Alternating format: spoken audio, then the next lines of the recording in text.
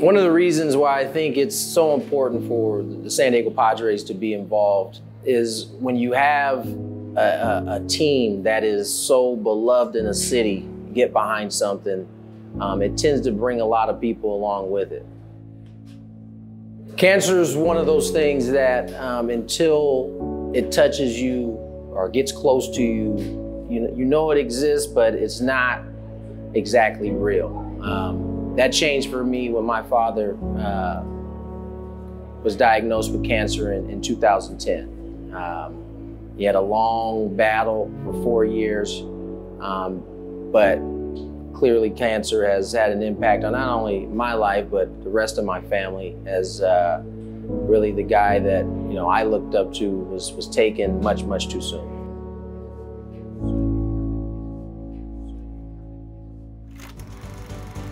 I'm Tony Gwynn Jr.